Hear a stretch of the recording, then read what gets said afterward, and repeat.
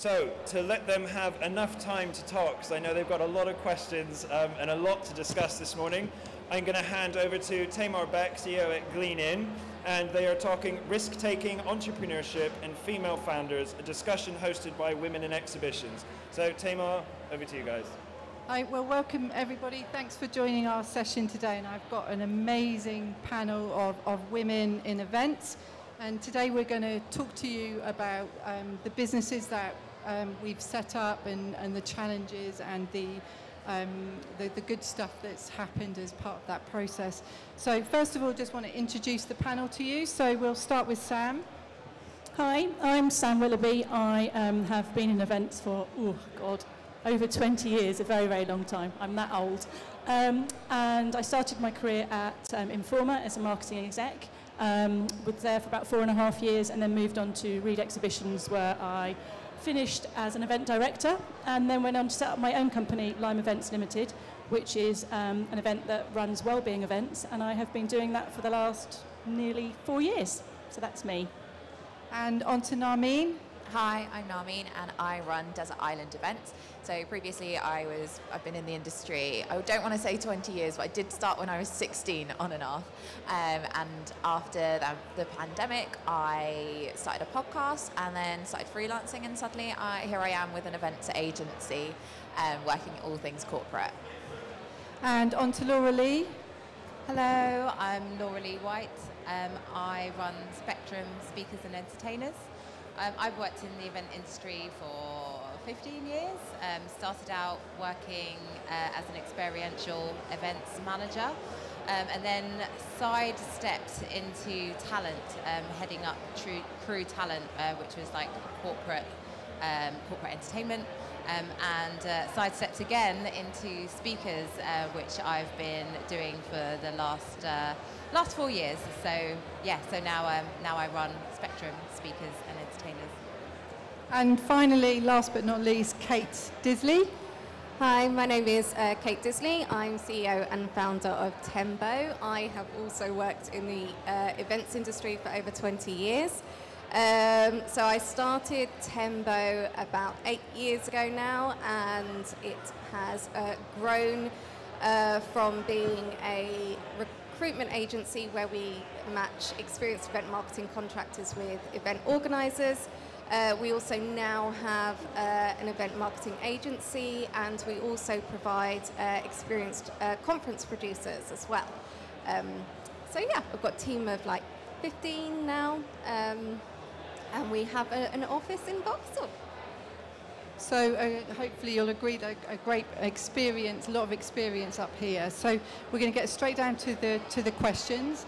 So let's first talk about what motivated you to leave your paid employment and set out on your own. So let's go to Laura Lee for that question. Thank you, Tamar. So for me, the pandemic was a real big catalyst for me to just kind of look introspectively and think about what my values were within my life and within my business, and whether or not those were aligned.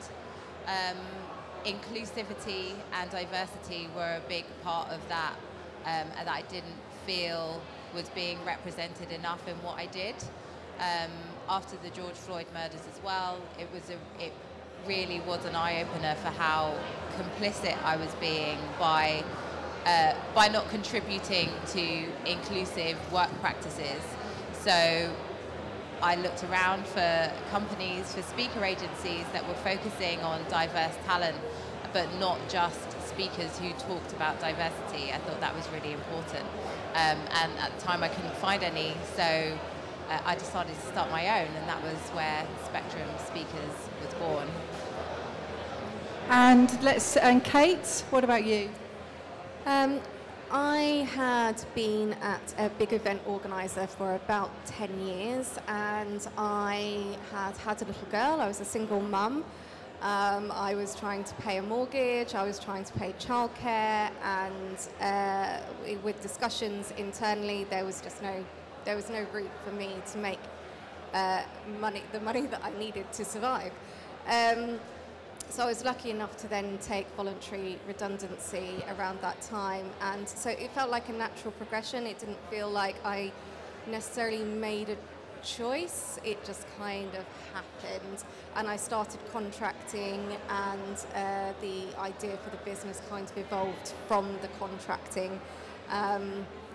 Never really looked back. And Narmeen? I want to say I didn't have a choice because I was made redundant in the pandemic, but since then I discovered the world of freelancing, and then it sort of just felt like natural progression really.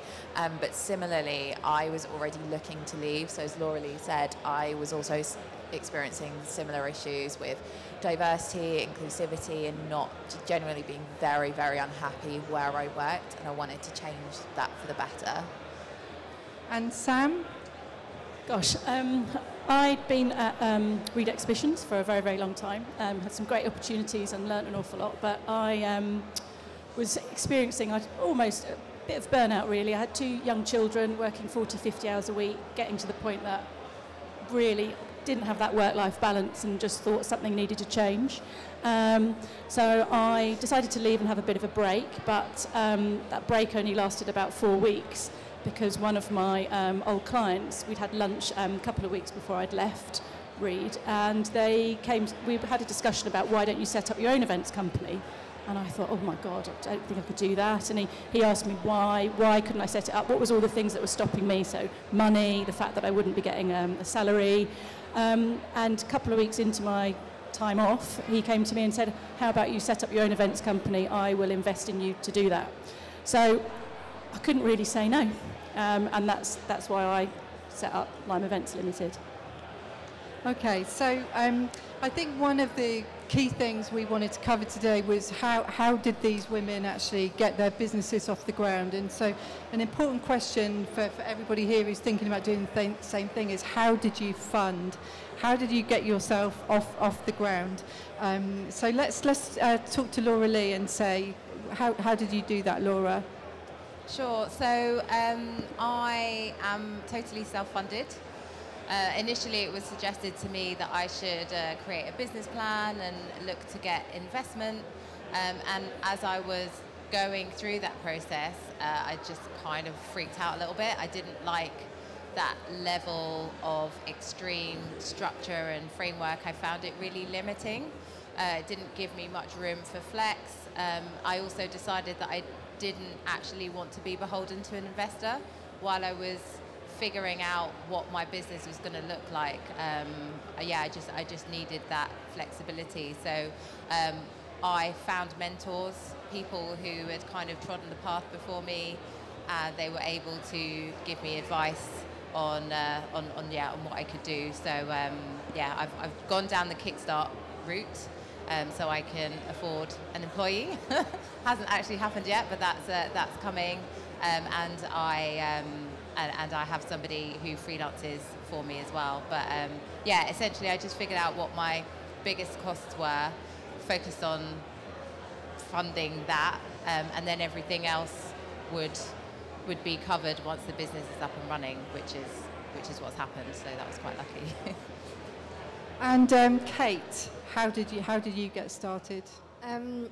So a little bit of a combination really. So I worked as a contractor at the beginning, and I didn't really need much money to get off the ground at the beginning. And I would say that that's one thing to think about. You feel like you need a lot of money. You don't. You can, if you're operating yourself, you will bring in the money as if you are working in a job. So I didn't really need much money at the beginning, but I did have a business partner who worked more as a mentor.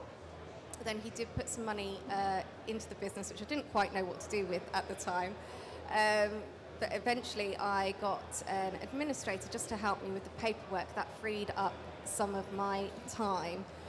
Then further down the line, I have taken bank loans rather than getting investment, just because that was the easier route at the time. And in hindsight, I have looked back occasionally and thought maybe I should have got an investor, but as your business starts to become more successful, the thought of actually then having to hand over the profit to somebody else who hadn't put the work in seems less attractive. So I'm quite comfortable without the investment at the moment.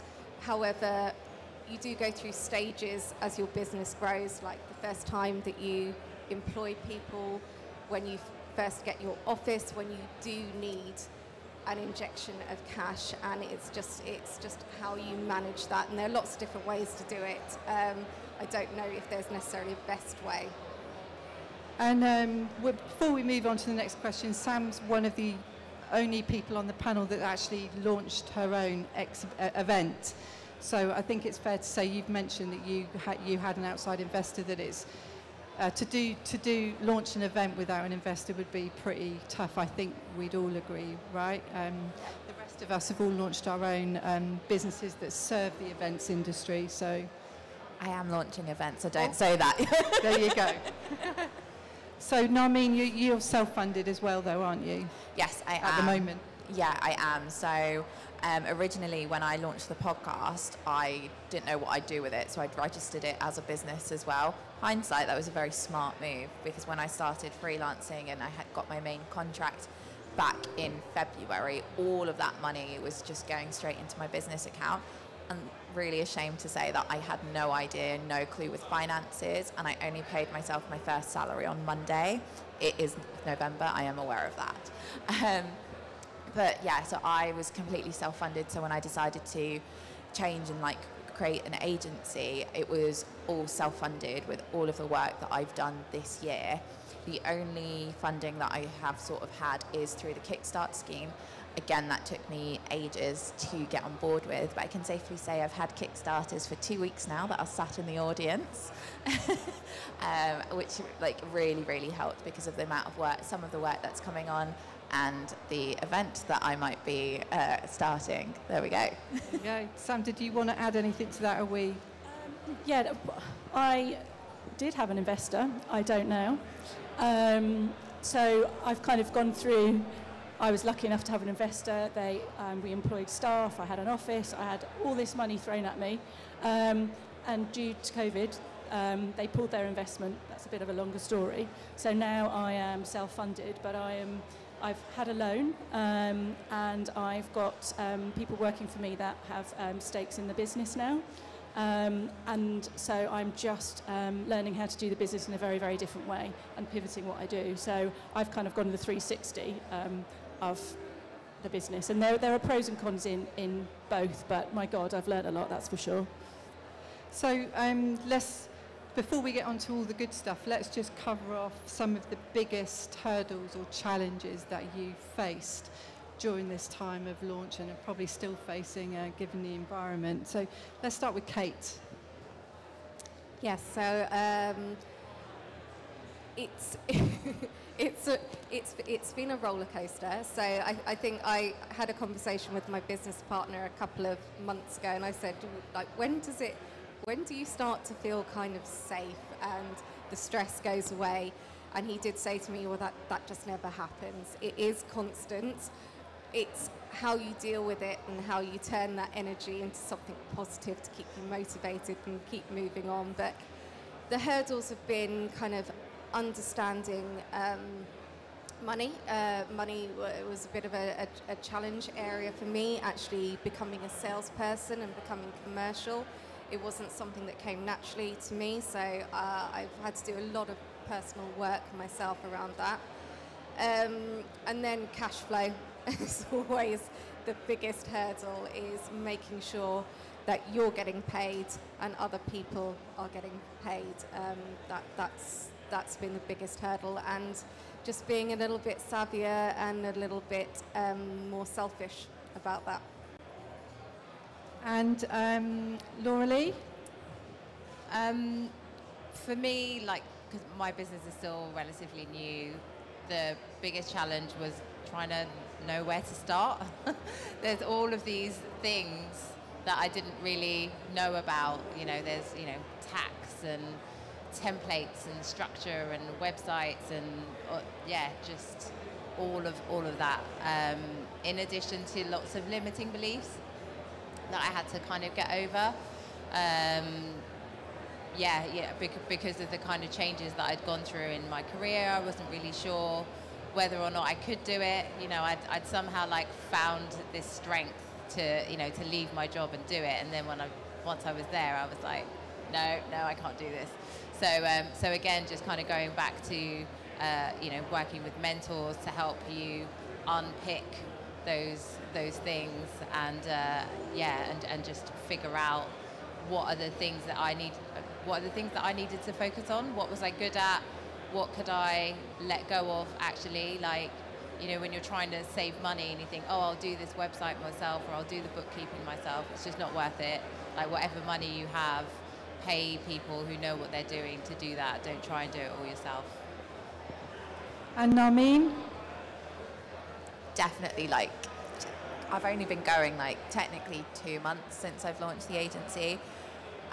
Again, I just mentioned that I did payroll for the first time on Monday, which is fun. Like, having to learn and navigate like all the government side of things, like the actual financial bits and everything was really, really like hard to like learn. And yeah, definitely get people to do it for you. Like, I built my website last year. I actually built all 3 of my websites last year by myself. I never want to do that again. Still need to get a brand new website done, if anyone knows anyone. But yeah, definitely like learning the whole financial side, like reconciling accounts, learning how to do payroll. Like, luckily, like I know how to do it now, and it's like easy, and it's just like the 3 of us. But there's like a lot more like to it, and like learning the admin side, because it's not just, you know, we all work in events, we know how to do events. It's like, oh no, but you've also got all of this additional admin on how to run a business as well now. So that's been the hardest thing. And also definitely a bit of imposter syndrome, like, shit, I didn't have a job sorry, am I allowed to swear? Shit, I didn't have a job last year, like, and who am I now to like launch my own agency? It's like, yeah, it's those limiting beliefs and imposter syndrome do kick in as well a lot. Yeah, I think that's a bit of a theme for all of us, right? About that, getting that confidence that you do know what you're talking about, especially if you've worked like probably some of the older ones on the panel who've had jobs and careers for many years. The confidence kind of gets sucked out of you, and it takes a lot to get your confidence built up that you can actually do this stuff. So Sam, what about you? Biggest challenges and hurdles you overcome? Yeah, it was COVID and losing my investor. I mean, there was lots of challenges, but those 2, because I had done my 2nd year of my festival, so my launch plan was happening. I was getting to the point that I could see the next year when I was going to be breaking even, making a profit. And I just delivered my event just as COVID hit, so it was a bit quieter than it was supposed to be. Then we went into lockdown, and that following weekend, my investors pulled everything, lock, stock and barrel. So yeah, that was a bit of a shock as COVID hit as well. So I had to work out what I was going to do with the business, how I was going to pivot the business and make money when we weren't doing face-to-face events, what I was going to do with my team. It was all a massive challenge. But, you know, 18 months later, I'm still here. I'm still doing events. I've done a couple of face-to-face events for some brands. So yeah, it's very challenging, but still loving it. I guess the main thing is there's going to be hurdles always, like we learned with COVID, so who knows what's around the corner, but you can deal with it. So the best bit, I think, as a business owner is what have you found the highs to be? And I think there are lots of highs in going out on your own and being in control of things. So let's start with Narmeen, for you. What have the highs been? Being asked to do this panel. I think a lot of my highs came just before I decided to launch as an agency, and it was one of the things that helped me decide. So I know we were talking about imposter syndrome, and I should probably like talk about this more, but I won 2 awards like this year, and then I was like, okay, maybe I can do this. So the highs were definitely, you know, winning those awards, you know, finally like getting a team on board. It just all started to feel a little bit real, like, oh, it's not just me, like, oh, I have a proper company now, I think. So those were definite highs, and also like, you know, getting more inquiries in, and obviously working on top secret events, and maybe starting soon. So the definite highs, you know, were there. And also I think the supportive community that we have in this industry, last year a lot of us like came together, and even now like other agency owners are so supportive of me, like they'll just like give me help, advice. It's like very much not a competition. So I think it's definitely been a high that to have like all this support around me as well. And what about you, Laura Lee? Yeah, I think for me the dream is just seeing everything come to fruition. It's like, yeah, it's happening. Like it's actually happening as I envisioned it, as I planned it, in the way that I wanted it to. Yeah, it's just been really wonderful, and like you, understanding that I can do it, that I am doing it. Yeah, it's been fantastic. You said to me yesterday it's like seeing your dream. Yeah. And that's an amazing feeling. And Kate? So lots of highs, and I think one of the things is actually, as a business owner, is stopping and savouring those highs when they happen and not waiting for the next thing to trip you up. It's kind of like, actually no, this is a good moment. So we've had quite a lot because we've been going quite a long time now. But first, when I got opened my certificate of incorporation, that was fab. I still remember that when I employed my first person, when I got the office, we won an AEO award, which, you know, again, brought on that whole imposter syndrome feeling. It's like, who am I to win this? But yeah, there are so many highs, and the point is, you're in control and you reap the rewards. It's all on you, and it's a lovely feeling that, you know, it's terrifying, but it's a lovely feeling when, you know, you get it right. And Sam? I think it probably was once I'd launched the festival and it was actually happening, and I remember I was in Old Billingsgate, standing along the balcony on the top, looking down and thinking, bloody hell, I actually did this event. I came up with this idea from nowhere. I put it all together, I delivered it. And with my team, we were getting feedback from the brands about how amazing it was, and the visitors that were going, and I just couldn't believe that we'd actually all done it. And the team, they knew that every bit they put into it was going to make or break it, and they felt just as proud of it as I was, and that was quite an amazing moment when I realised I'd managed to do it. Yeah, that gives me goosebumps. And I think the main things, we were talking about this yesterday, is that feeling of acknowledgement as well from the outside world. So not just feeling proud of yourself, but actually when you start to get acknowledgement from other people that you are this business owner and you've done it and you've achieved something, it's a great feeling.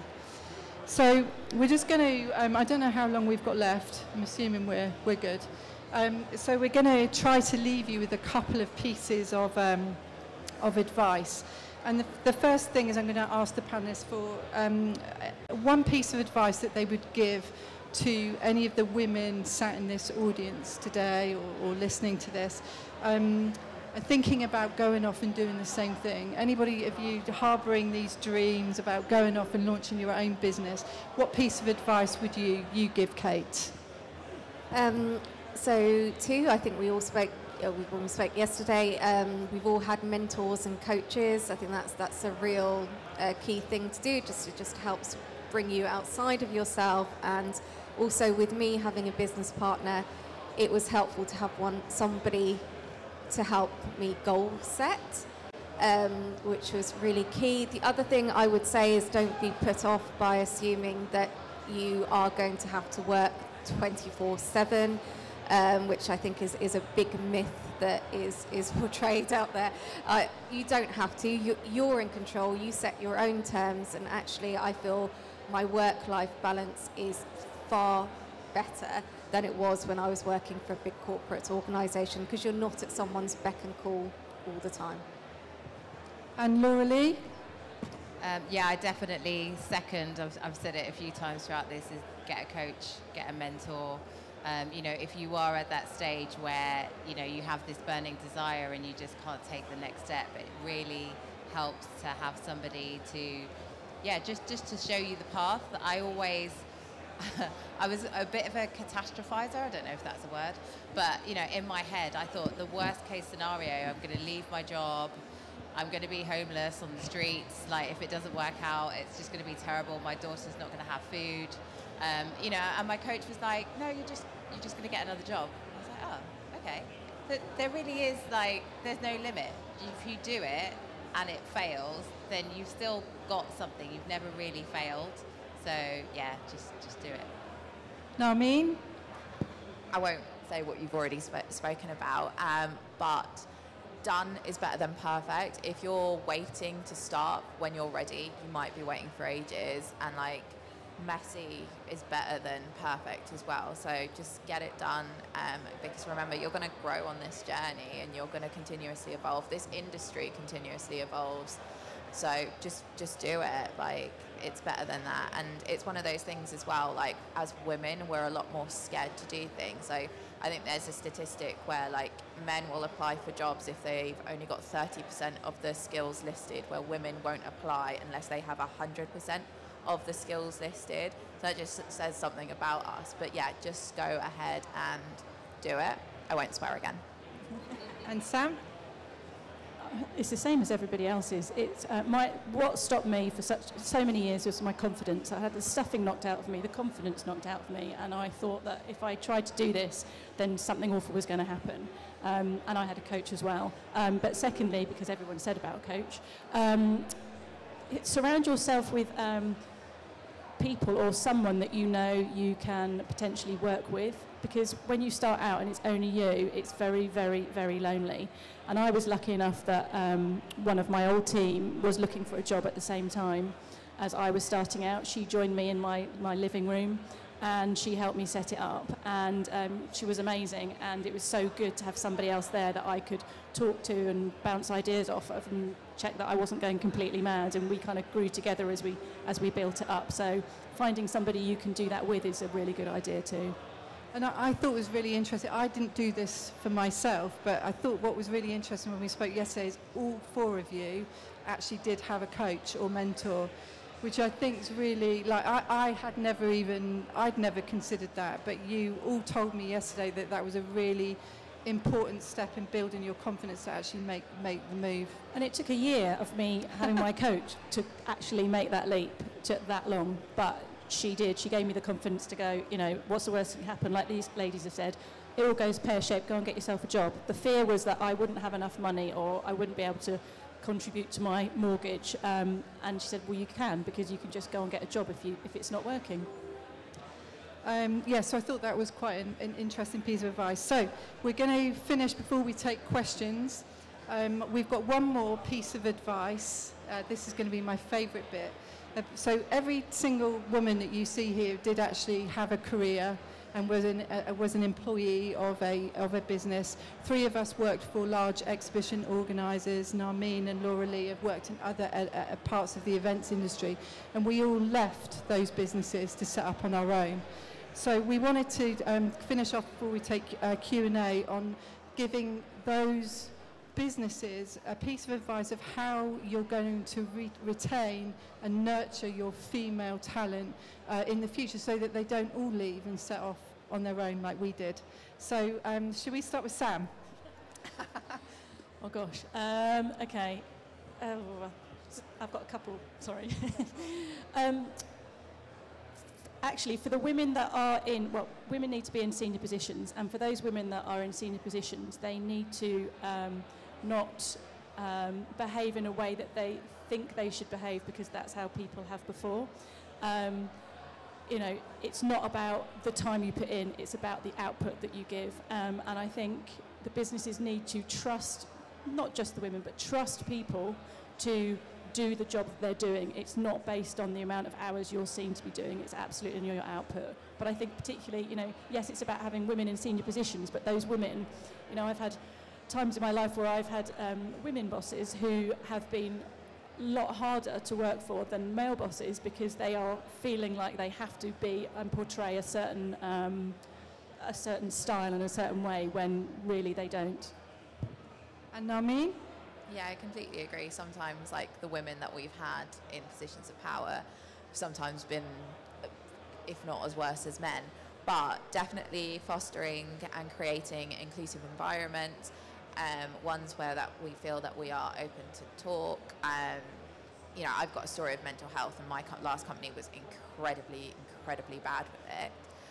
But yeah, just finding these places, like creating environments that we feel safe in and providing us the tools that we can excel in, because a lot of the times we are held back, and I can say that from experience. It's actually allowing us and supporting us to move forward. So creating inclusive environments and creating environments that we can thrive in. Laura Lee? Yeah, I echo what everyone says. I guess I would add just to create a framework that really supports women. Not just women, all of your employees, like understanding what their needs are and how you can support them. Because what's really obvious is that your best talent doesn't work in your business anymore. Your best talent has gone and started their own business. So, you know, imagine if you were still able to retain that in your business, how far you would go. So just, yeah, create everything that's needed from the get-go so you don't lose them. And Kate? Yeah, so I have a few as well. So first one would be flexibility, and I think, you know, the pandemic, obviously a lot of bad stuff's happened because of the pandemic, but the one thing it has proven is people can be productive working remotely, and I think that understanding that flexibility and having that trust in your employees is really important. You don't have to be hanging over their shoulder every 5 seconds. They will get the work done. Secondly, transparency of pay, I think, is really important. Making everyone knowing what everyone else is on. I think it's really important. I don't know why it's all so secret. I do. And I think the final thing is just understanding that there was, I don't know, I left my company like 8 years ago now, but there was a divide, like a perception in the company that women do the commercial side, or women couldn't be commercial. And I think that is a huge oversight. And hopefully I've demonstrated that, you know, I actually can do the commercial stuff because I run my own business. But I think that that's a little bit of a stereotype that does permeate a few businesses. Thank you. So that's the last of our discussion. So we're going to, yeah, do you want to do that? Matt's going to take some of the questions. So that was amazing discussion, guys. And I know, Tamar, you said did have a career. I know I've worked with a few of you, but I'm constantly inspired by what you do. So don't say you did, because I think you're doing, and I think everything they talked about right now hopefully will inspire everyone else to sort of take that step. There was one question that was texted to me that's not on the board. Narmeen, top secret events, are you a spy? No, it's an event that I actually came up with at the end of last year, but just never got round to getting myself together. But I can safely say that I am getting myself organised. My wonderful, wonderful team member, Rodrigo, has been working hard on it, and hopefully we can announce what the event is by the end of the year. Amazing. Okay, there's quite a few questions. I think this is a really good one, because I know I've been through this in the last year, but running a business is incredibly tough. Where does your emotional support come from? Is it from the industry networks or home, friends, other groups, like you have Women in Exhibitions, Kate, maybe? Yeah, so this was a big one for me, personal development-wise. And I got to a point where I was feeling really, really lonely, and I didn't know who to turn to. And actually started reaching out to Tamar and other female, and Katie, and actually creating your own network. So just reaching out, and you understand that there's lots of people in the same position as you, but you do need somebody that understands what you're going through and the stresses and the strains. It is a whole different experience, a different conversation. So that is really important to build that network around you. And so, I mean, there's another question about top tips for someone starting. I know there's another woman founder in the audience, and they have been bringing on their own staff, and the kind of the new change to freedom and flexibility and being able to work from home and having kids or not having kids and maybe having COVID or maybe not having COVID. Sam, maybe because you talked about family as well, like how do you manage, I guess, the staff or team expectation or people's expectation and actually getting work done? People's expectation of me? Sorry, your expectation on people that you're working with or employed? I think when you're starting up your own business, because you don't, I mean, at the most, I haven't got as many now because of COVID, but I had 6 employees. And when you're a small business, getting the right people on board is so important. I had a few that they didn't last very long because it can make a massive, massive difference. But if you're confident in who you recruit, you've got to trust them to be able to do the job. And I have my own business. If I need to go and pick up the children from school and then I go home and do a bit of work from home, that's how I work. And I will be the same, and I am the same with my team. If they need to go to the doctors or they say, look, I could really do with working from home today, or I'm trying to, I want them to trust me, so I have to trust them in exactly the same way. And as long as the work's getting done, I really don't care where and when they work. Okay, and Laura Lee, maybe, because you deal with speakers and such like, how important is it to network within the industry? And I guess actually more so, how important is it, or how do you get your face in front of people to know, hey, I'm here, I exist, this is what I do? You just have to put yourself out there, reach out to people that you wouldn't necessarily speak to otherwise, do your research, align with businesses and companies that share the same values as you, that are kind of on the same trajectory. As Narmeen said, most people are really willing to help. I don't think I've come across, actually only one person I have come across who wasn't very helpful, but there's always one. But other than that, the people that I have found have just been incredibly helpful. And what happens as well is they open up their network to you, and they'll introduce you to people that they think will be useful to you and vice versa. And before you know it, you just have this blossoming contact book, and it's wonderful, it's incredible. And I think that's hopefully what the past kind of year, those networks have built. I know with what you guys have been doing with Women in Exhibitions, of supporting each other, I think hopefully that continues to blossom and opportunities like this come up to be in front of people and sharing your experience. So I think that is all we have time for. So thank you so much to Tamar and team for your time today.